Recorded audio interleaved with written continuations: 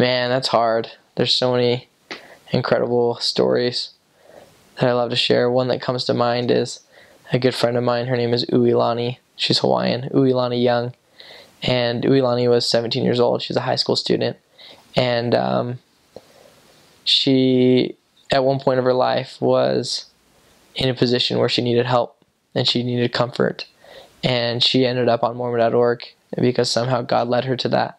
And she found out on Mormon.org two things. Number one, that families could be together forever through being married and sealed through the temple. And the other thing is that the cross wasn't a symbol of our religion, but the lives of the members in following Jesus Christ. And for some reason, those two things touched her so much, and she felt the Spirit so strong that she decided at that time if someone would just invite her to our church, that she'd be a member for the rest of her life.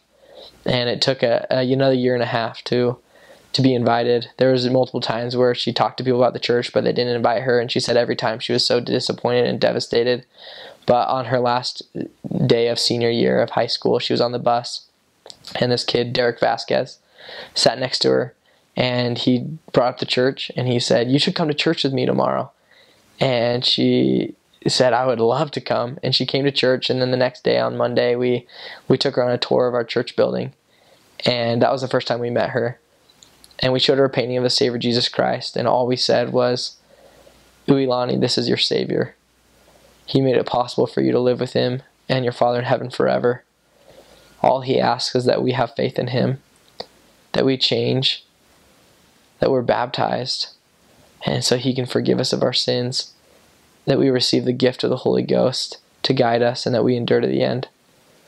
And she gets this really concerned look on her face, and she looks at myself and my companion, and she says, "Is it too late for me to be baptized?" And we looked at each other like, "Is this for real?" And then we said, "Uilani, it's never too late to follow the Savior Jesus Christ." And we invited her then to be baptized in 3 weeks from that day. And we gave her a Book of Mormon, and she read the Book of Mormon in 7 days. She was on fire. She knew it was true from the very second she walked in, and her mom was completely against the church. And after our second lesson, she told her mom that she was going to get baptized and that she found the truth, and her mom started crying. And Uilani hugged her and said, "Mom, I'm so thankful that you care enough about me to be crying right now. The only reason why you're crying is because you don't know that this is the way back to God, but as soon as you figure that out, you're going to want to be baptized with me." And her mom says that that's not the path for me, but I'll support you and let you do what you want.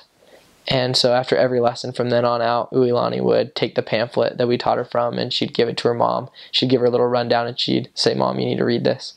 And it turns out that her mom began being changed without any of us knowing, but we were praying for her, and we knew that she'd come to the gospel. And Uilani, her second week as being a non-member, we'd been teaching her for 2 weeks, and she went to a broadcast where they announced that Facebook would be used in proselyting. And she came out of there and she said, "Elders, I have a surprise." She said, I know something now." And we said, "What is it?" And she said, "I'm going to serve a mission." And we're like, "We have only taught you like 4 lessons," and we were so excited.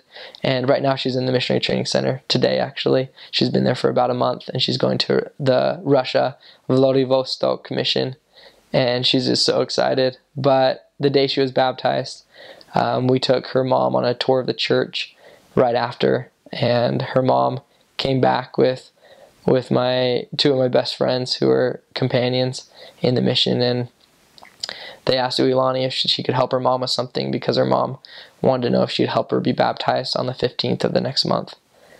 And her mom is baptized, and Uilani's on a mission, and their lives have completely changed, all because Uilani was led by God to Mormon.org and knew in her heart that it was true.